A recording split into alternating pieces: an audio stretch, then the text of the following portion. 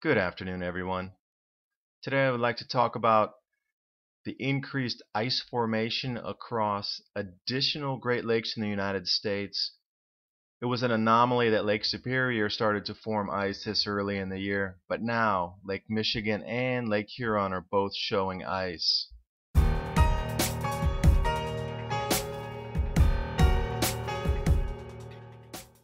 And as the solar activity diminishes, which is the true driver of the climate on the planet, along with the heat sinks in the ocean that either absorb or release heat, if it is going into a cooling phase, we should start to see signs around us, which we are currently. Let's take a look at the Great Lakes. Events are unfolding up there which are unprecedented in our modern era of early ice formation on Lake Superior, Lake Michigan, as well as Lake Huron. There shouldn't be any ice forming for at least the next 3 to 4 weeks. The average date of first ice from 1973 to 2002 doesn't even have a November bar on it, let alone an early November bar. Let's jump right into the November 15th ice coverage.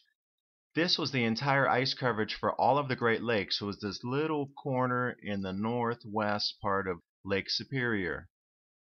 Fast forward 2 days and suddenly there's ice in Lake Michigan, as well as the periphery down around Duluth. And amazingly, now there's ice in Lake Huron. To let you take a look at a couple of pictures before the recent freeze in the United States that caused havoc, snowstorms 50 inches deep, temperatures 60 degrees Fahrenheit below normal. This is what the visible ice looked like before that storm rolled in. Another look through some of the harbors. Now, this is shallow water, so it would freeze first, of course.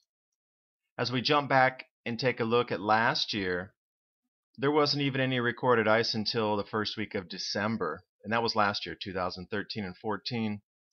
The green line is the 30-year median from 1980 out to 2010. We're going to blow right through that up into the 90+% ice coverage for the lakes this year, as we did last year. If we're going to take a single snippet of information, let's just jump into Lake Superior. There was no ice recorded even until the very last days of November, which was an early start last year as well. There's a lot of good data for temperature measurements and ice coverage measurements. You just have to scour into the internet. You might want to start with the Great Lakes Observing System. They seem to have all their buoys and information systems working currently. The center of Lake Superior is registering 39 degrees Fahrenheit, and that is buoy 45001. Now, one thing I found anomalous as I was going through a couple different temperature sets was I actually screen grabbed this twice. Now, when you pop on one of the buoys, it would come up and there would be a water temperature, but there would be no November monthly mean average temperature.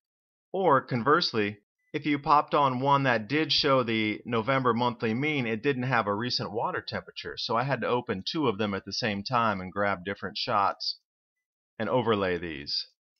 And I thought, okay, maybe it would be one of these might happen. But then it happened again and again and yet again.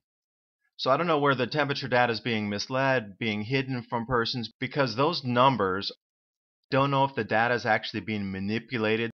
But when you start looking at the November monthly mean compared to the average water temperature on November 12th, 5 degrees below normal, 8 degrees below normal, 7 degrees below normal.